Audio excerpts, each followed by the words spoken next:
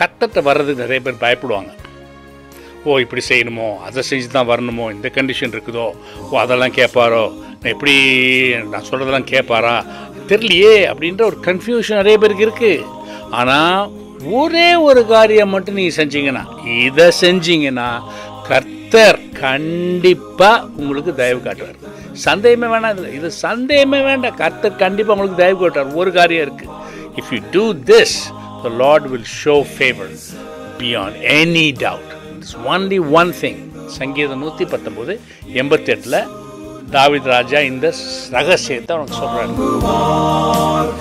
உமது கிருபையின்படியே என்னை உயிர்ப்பியும், அப்பொழுது நான் உம்முடைய வாக்கின் சாட்சியை காத்து நடப்பேன். கர்த்தாவே உமது அன்பை, அதில் என்ன சொல்றாரு இந்த வெர்ஷனில், உம்முடைய உண்மை அன்பை காட்டி என்னை வாழவிடும். கிருபை, கருணை, இரக்கம், இதை காட்டி என்னை வாழவிடும்.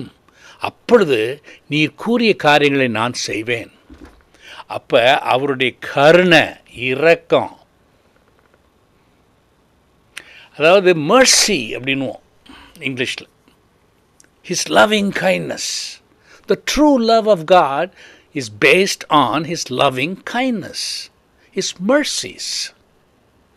அவருடைய இரக்கங்கள் மேலே தான் நம்ம ஷியோராக நம்பி போக முடியும். நான் நல்லவன், நான் இவ்வளோ நல்லது செஞ்சுருக்கிறேன், இந்த குடும்பத்திலேருந்து வர்றேன், இந்த ஜாதி நான், நீ இப்படியாக அந்த கோயிலுக்கு போகிறேன், இவங்களுடைய சிஷ்யனா அப்படிலாம் சொல்லி வர முடியாது. அதுக்கெல்லாம் பவர் கிடையாது. உண்மையான பவர் எதுக்கு இருக்குன்னா, உம்முடைய இரக்கங்களை நம்பி வருகிறேன். அப்படின்னா என்ன அர்த்தம்? Number 1, I do not deserve to live. I depend on your mercy. ஆண்டவரே, நான் வாழ தகுதியற்றவன், உமது கருணையை சார்ந்து இருக்கிறேன். உம்முடைய இரக்கங்களினால் தான் நான் உயிரோடு இருக்க முடியும். என்னை வாழ வைக்கிறதுக்கே எனக்கு உம்முடைய இரக்கங்கள் தான் வேணும். என்கிட்ட ஒரு நன்மையும் கிடையாது. I do not deserve anything from you. அப்படின்னு சொல்லும் போது என்ன செய்கிறோம்? நம்ம தாழ்த்துறோம். We humble ourselves.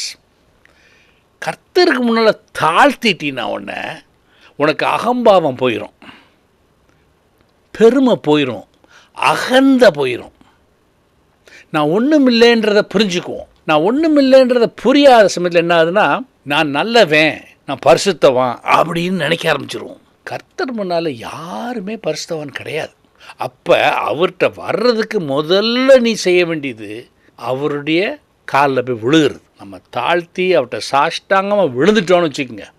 ஐயா எனக்கு உதவி வேணும், ஐயா எனக்கு பிச்சை போடும் அப்படின்ற மாதிரி போய் விழுந்துட்டீங்கன்னா, என்கிட்ட ஒன்றும் கிடையாது, என்கிட்ட ஒரு நன்மையும் கிடையாதுன்னு சொல்லி விழுகும் போது கர்த்தருடைய இரக்கங்கள் உனக்கு உண்டாகும். அப்போ அவருடைய கருணை மட்டும் இல்லை, இரக்கங்கள் மட்டும் இல்லை, அவருடைய அனுக்கிரகமும் ஃபேவரும் உனக்கு வரும். கர்த்தருடைய ஃபேவர் வர்றதுக்கு முதல்ல நீ செய்ய வேண்டியது நொறுங்குண்ட இருதயம் வேணும். அதான் முதல்ல செய்யணும். கடினமான இருதயத்தை வச்சுக்கிட்டு எனக்கு கடவுள்லாம் தேவையில்லை, நான் எல்லாத்தையும் நானே செஞ்சுக்குவேன், I'm a self mat man அப்படின்றாங்க சில. பார்த்தீங்களா, அவங்களுக்கெல்லாம் ஒரு ஃபேவரும் கர்த்தர்ந்து வராது.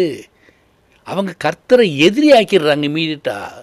they make an enemy out of God when you say I am God myself, I can do everything, I don't need God அப்படின்னு சொன்னீங்கன்னா பிரச்சனை, அங்கே ரொம்ப பிரச்சனை வந்து நீ பெரிய பிராவளத்தில் கூட மாட்ட போகிறவன. அப்போ உனக்கு தூக்கி விடுறதுக்கு ஆள் இல்லாமல் போயிடும். மனுஷ உதவியும் கிடைக்காது, தேவ உதவியும் கிடைக்காது. நீ தனியாக இருந்து கஷ்டப்பட போகிற. அதனால் அவர்கிட்ட போய் என்ன செய்கிறோம்? I come to you because I cannot appeal on any other basis. வேறு பேசிஸ் அண்ட் இல்லை.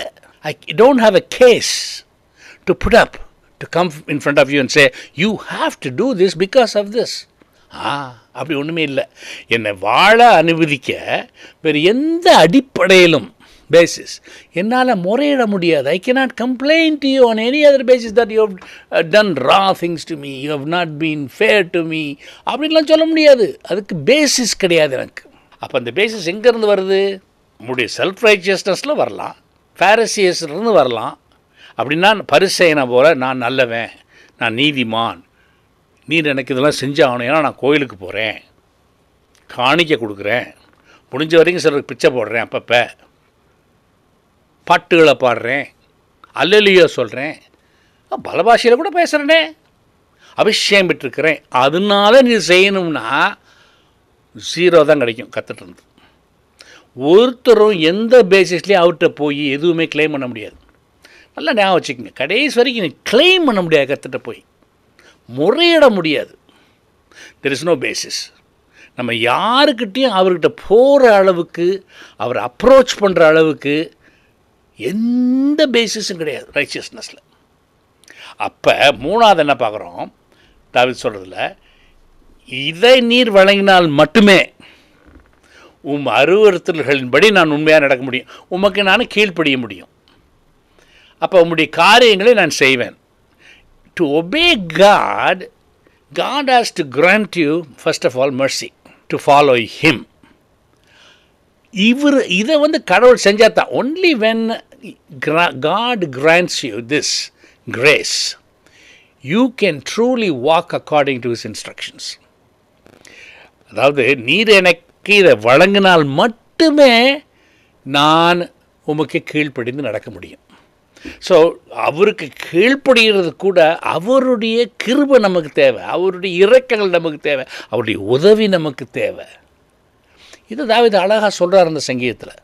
நீங்கள் இன்றைக்கி எந்த நிலைமையில் இருக்கிறீங்கன்னு எனக்கு தெரியாது, ஆனால் கடவுள்கிட்ட போய் அவர்கிட்ட எதுவும் நீங்கள் பெற்றுக்கொள்ளணும்னு நினச்சிங்கன்னா முதல் படி அவருடைய இரக்கங்களுக்காக நம்ம விழுந்துடணும். அவர்கிட்ட போய் தாழ்த்தி, என்னால் முடியாதையா, என்கிட்ட ஒரு நன்மையும் இல்லையா, எனக்கு உதவி செய்யணும்னு கேட்டு போய் விழுகிறது தான் முதல் ஸ்டெப்.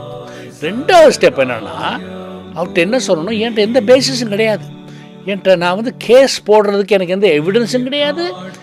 எந்த ஒரு பேசிஸ்னா என்ன மீன் பண்ணுறோம்னா, நான் இதனால அப்படின்னு சொல்கிறோம்ல, நான் இது செஞ்சதுனால நீ அதை கொடு, நான் இன்றைக்கி 50 ரூபா கொடுத்தேன், இன்றைக்கி 50 ரூபா கொடு, நீ 100 ரூபா நீ கடன் வாங்கல, நான் 100 ரூபா, இப்படி டீல் பண்ணுறோம்ல மனுஷங்கள. அப்படி கடவுள்கிட்ட எதுவுமே நம்ம போய் செய்ய முடியாது.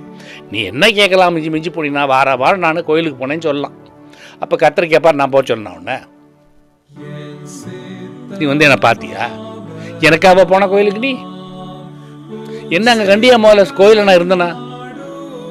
இப்படிலாம் கேள்வி கேட்க ஆரம்பித்தார்னா பதில் சொல்ல முடியாது.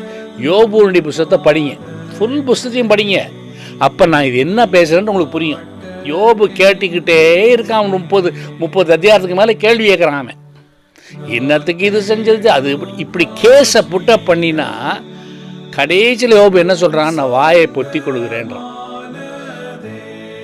கடவுளுக்கு கேட்குறாரு, யாரா அதை என்ன கேள்வியாக கேட்டுட்டு இருக்கிறது? அப்போ அவருக்கு முன்னால் எந்த கேஸும் நீ புட்டப் பண்ண முடியாது. அதுதான் 2வது point. There is no basis that you can go and asking for anything. 3வது என்னன்னா, அவர் இந்த கிருபையை கொடுத்தா தான் நீ கீழ்ப்படியவே முடியும். அப்போ உன் வாழ்க்கையில் இன்னைக்கு என்ன நிலைமையில் இருக்கியோ அந்த நிலைமையிலிருந்து உன்னை தாழ்த்தி அவர்கிட்ட ஆண்டவரே என்னை மன்னியும், நான் தாழ்த்துறேன், எனக்கு உங்க இரக்கங்கள் வேணும், அப்போத்தான் நான் எதுவுமே செய்ய முடியும், உமக்கு பிரியமுள்ள பிள்ளையா நான் வாழணும்னா கூட உம்முடைய இரக்கங்கள் எனக்கு வேணும்னு இன்னைக்கு நீ கேட்டினா கொடுப்பார். இரக்கங்களை கேட்குறவங்களுக்கு தாராளமாக எப்பவும் செய்வார். அது ஒன்று மட்டும் மறுக்கவே மாட்டார். அப்படிப்பட்ட ஒரு நல்ல தேவன் நம்ம தேவன், அப்படிப்பட்ட அன்பாக இருக்கிற தேவன், இரக்கமுள்ளவர், தயை நிறைந்தவர், ரொம்ப நல்லவர் நம்ம தேவன்.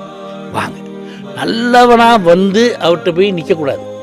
நான் கெட்டவன்னு சொல்லி உங்களுடைய இரக்கங்கள் வேணும், உங்களுடைய மன்னிப்பு வேணும்னு கேட்டு பாருங்கள். எவ்வளோ அழகாக அவங்க வாழ்க்கையை நடத்த போகிறான்னு தெரியும் உங்களுக்கு.